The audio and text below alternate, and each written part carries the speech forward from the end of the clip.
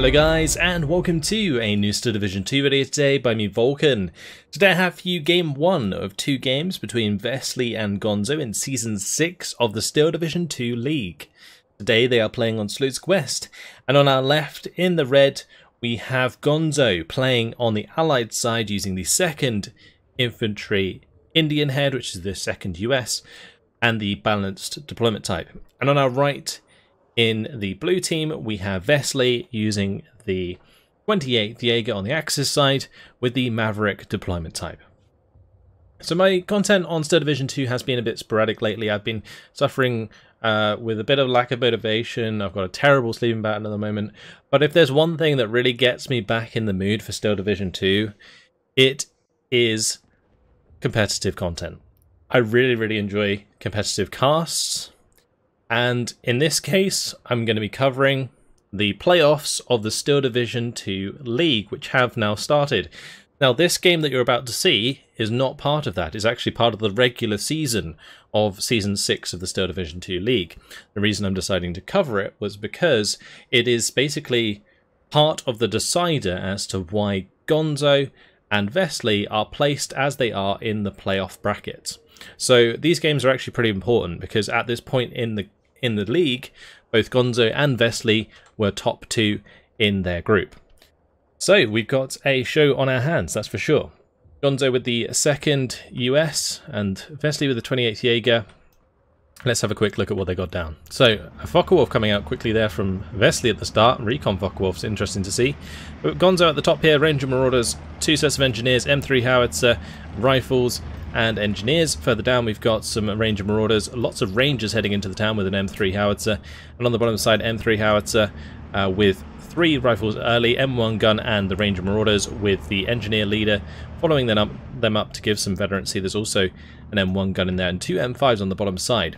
Off map coming in early for Vesely on the right hand side, that's going to be trying to hit some of the units of Gonzo. Pack 40 unloaded early to make Gonzo unload early and in the range of the off-map.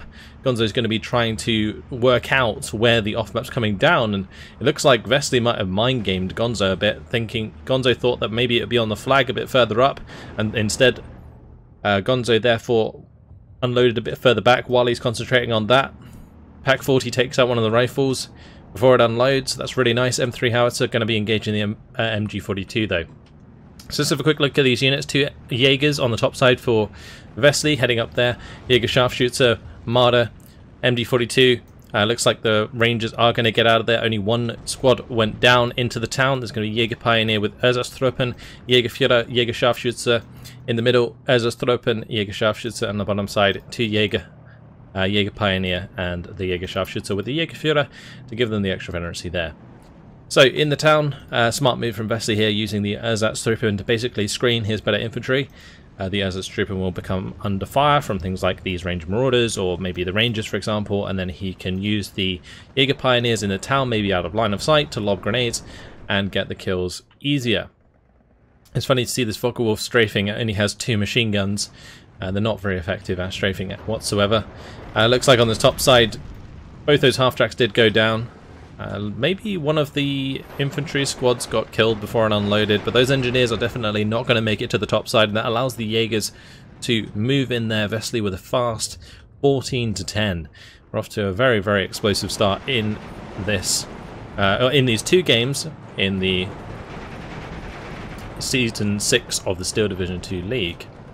So the M5A1 going to be pushing up now. Great support tanks these. They do have their HE and the 2 machine guns, which are pretty difficult to deal with if you don't have any sort of longer range AT, something like a Panzerschreck, or maybe even, I guess, an AT rifle might do the trick on an M5A1. But here comes the off-map plane again. Off-map planes at the start are actually pretty effective in a 1v1 because it's very rare that you see early use of AA.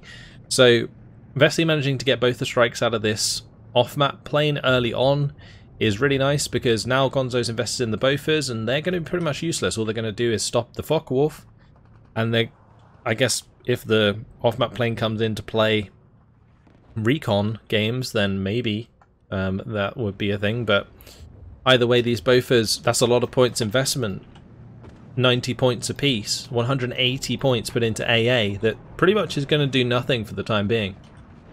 So Jaeger Pioneers here trying to make a move onto the Rangers. Rangers now being used to smoke forwards. You can see that Gonzo's just making a smoke wall so that he can get these Rangers on top of the Jaeger Pioneers. Meanwhile, Jaeger Sharpshoots are taking shots at the rifles early. They're going to get some free hits in. Gonzo's got to be really careful in this, because if he kind of moves through this smoke and there's a little gap and then the Jaegers open up with their MG, the Rangers take a lot of damage. You can see one of them's already pretty low. Focke-Wulf there might actually go down to these Bofors. Came in with a strafing run. The off-map doesn't look to have killed too much. The rifles early just kind of forced back. Does give Vesely the 15-9. Last Bofors shot does not kill the Focke-Wulf either. We've still got that recon capability. Rangers here really trying to do their best to clean out infantry in this town, but Vesely just kind of walking around them. Oh, that Jaeger though, no cover for them whatsoever. Oh, they got deleted by the Thompsons and the Grease Guns and that flamethrower. Very, very quick kill there for Gonzo. Those Rangers are really, really scary. They come in with the 2-star veterancy, and against units out in the open from within heavy cover, they're super, super effective. But the Jaeger Pioneers here with their G43s and the MG42 easily able to dispatch the Rangers as they were not moved behind the building to remain in cover. Jaeger Sharpshooter going to be, in the meantime, taking out the M1 gun down here. And meanwhile on the top, the Jaeger Sharpshooter just kind of scouting and shooting anything that's on the edge of the tree lines. Is that another off-map plan? Unless those get 3 strikes. Sometimes it's hard to tell if air off-map these days gets 2 or 3 strikes. I guess it's the same for ground forces. It's very specific to each division now.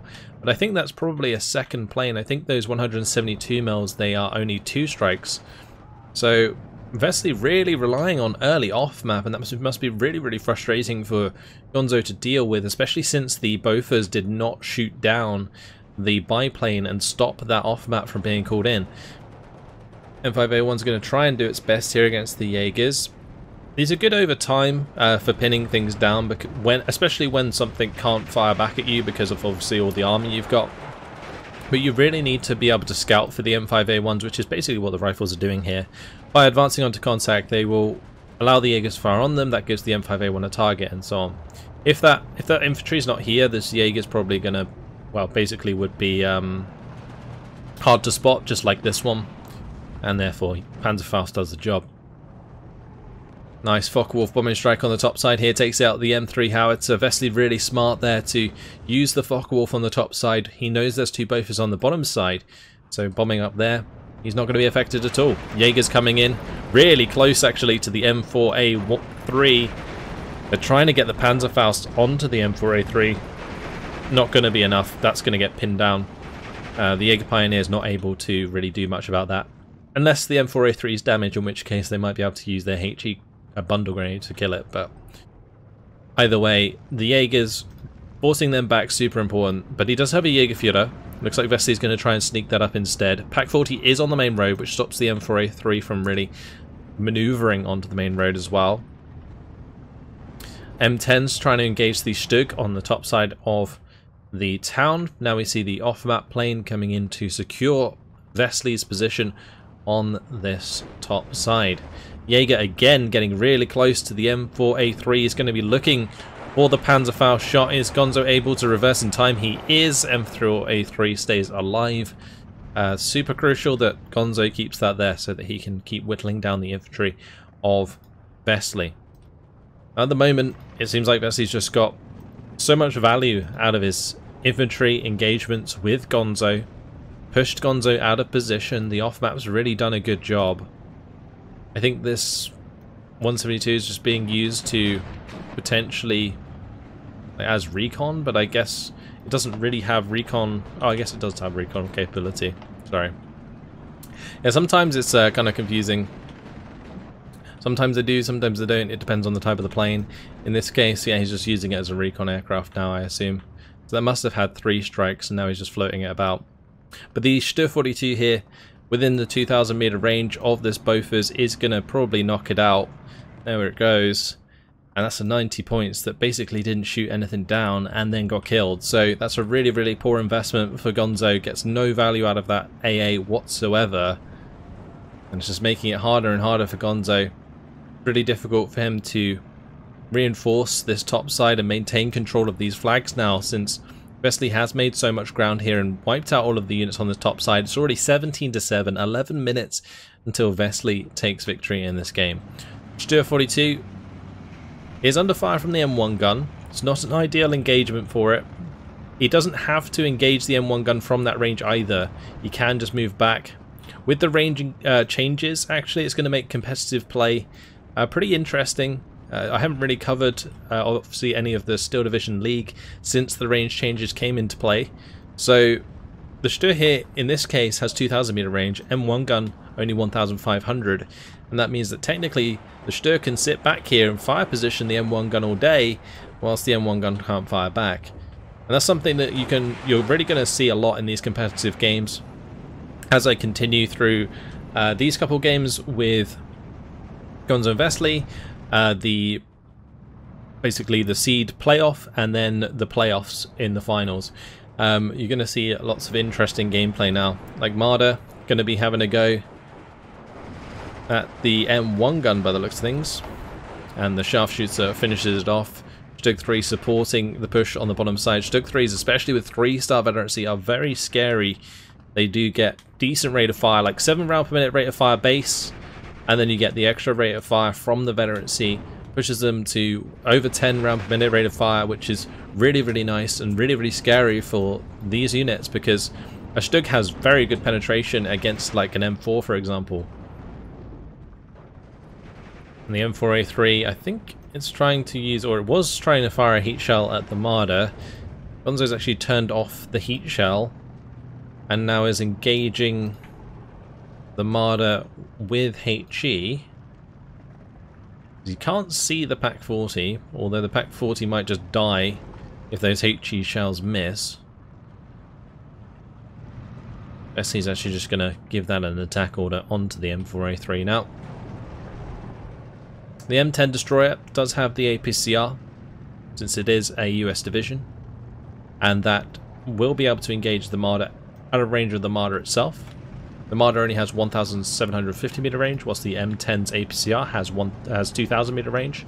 But the Stug has managed to get a shot there onto the M10, and well, just like that, Vesely had a commanding position in that game. 11 minutes, 7 seconds passes, and Gonzo gives it up. So, there you go. First game that I've casted for a very long time in the Steel Division League, and Vesely wipes the floor with Gonzo. That is not something I expected. I expect a lot of you would have expected to see going into this, but a very, very good performance from Vesely there. His initial setup was pretty standard, I would say, for the 28th Jager, other than maybe the Focke-Wulf Recon. I'm not sure how much that really benefited him. I guess potentially it gave him good locations for the off-map strikes, which were certainly doing a lot of damage to Gonzo. Well, I guess it didn't really do that much damage, but they certainly forced him back. As you can see here, they only killed one ranger unit, killed an engineer leader, and that's it. But they forced Gonzo out of position to the point where Vesely's infantry kind of cleaned up afterwards, and that was super important. Focke-Wulf 190 F8 there with the bombing strike onto the M3. Taking out those M3 howitzers is pretty important early. They're a really strong support weapon that has 2,000 meter range, really strong HE versus support weapons and infantry, and wiping them out early on just really, really helps Vesely's infantry advance unhindered. So really, really nice.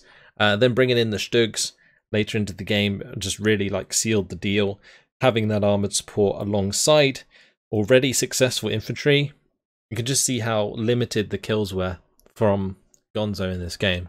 Like the infantry from Vesely here just winning in all counts, and the Marder dealing with the half tracks on the top side. It just seemed like Vesely had the answer everywhere on the map, and that's a very, very solid game there from Vesely. Makes me very interested to see how he's going to do in the playoffs, in the finals of the Steel Division League.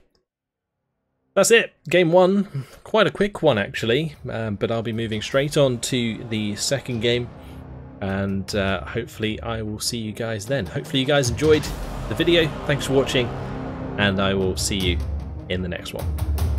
Goodbye.